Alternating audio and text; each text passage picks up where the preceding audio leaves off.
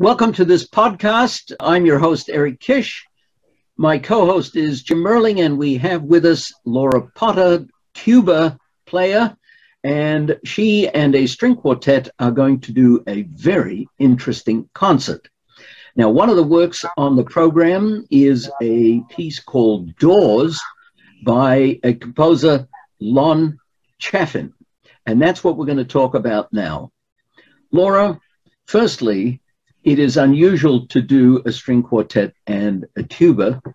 You're correct that tuba and string quartet is not the most traditional chamber music ensemble, and it's something that I think really was pioneered by a tuba player named Harvey Phillips, who in the 20th century was a huge advocate for the tuba.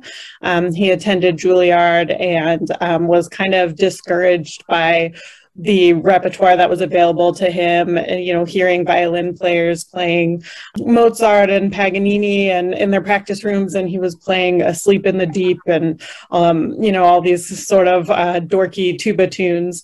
And Vincent Persichetti, who was on the faculty at Juilliard, encouraged him to advocate for the tuba, and if he wanted better repertoire, ask composers to write it and also steal things from other instruments. How I came across the piece by Lon W. Chaffin, it's on a CD that was recorded by Jim Shearer, who's a fantastic tuba player on the faculty of the University of New Mexico.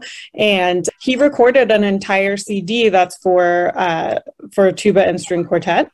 Two of the pieces that are on that album will be performed in the concert. What attracted me to this particular piece, Doors, was really that it connects with the theme of CityMusic's season, which is colors. And so, reading about this piece and seeing that it was inspired by photography, that it deals with these blue doors, it just made a very literal connection for me to that theme of CityMusic season. And so I started listening to it and found that it's a really fun piece. It's kind of eclectic in some of the inspiration, and it delves into different styles throughout the movements. So I thought it would be a lot of fun to program it.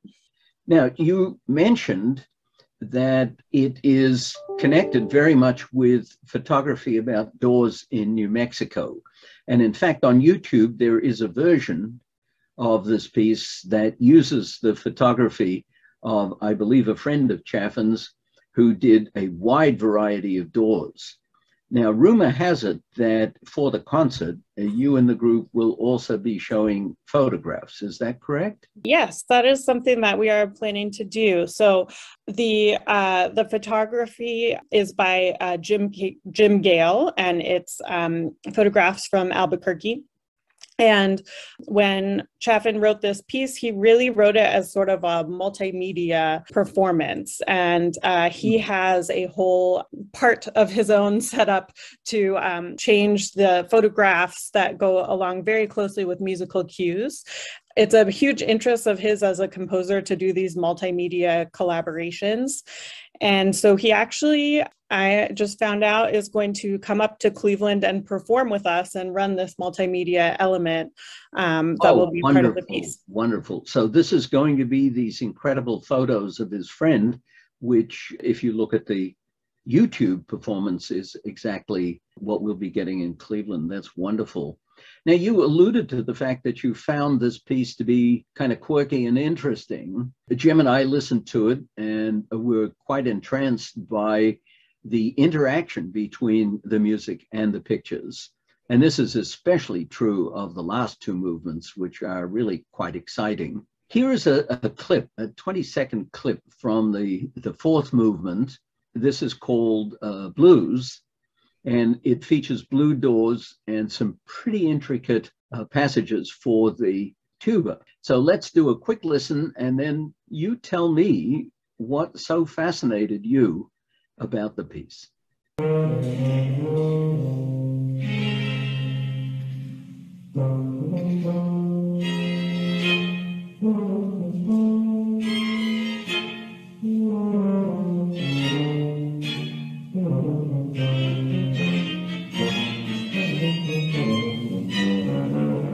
just a little taste of the last movement of Doors by Lon Chaffin. And Laura, tell us about it. This particular movement is obviously an actual blues, not just sort of blues inspired, but a true blues tune that is incorporated in this movement. And it's one of the many ways in the piece that Chaffin illustrates the photographs in a musical way. So it's sort of in a way, a literal, blue door, but kind of fits within his eclectic inspirations for the piece. So it's very fun to play the blues.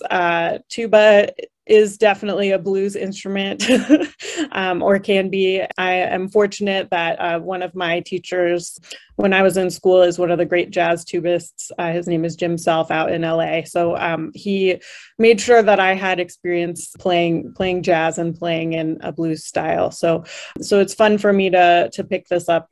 And there are other places in the other movements where similarly, there's something that Chaffin does musically that really alludes to what's happening within the photographs. Like in the second movement, Old Leaning Lumber, there's some rhythmic passages and the way the notes are moving just gives you that sort of a little bit of the off balance feel. And you can imagine these sort of unstable lumber structures through, what's happening rhythmically and musically.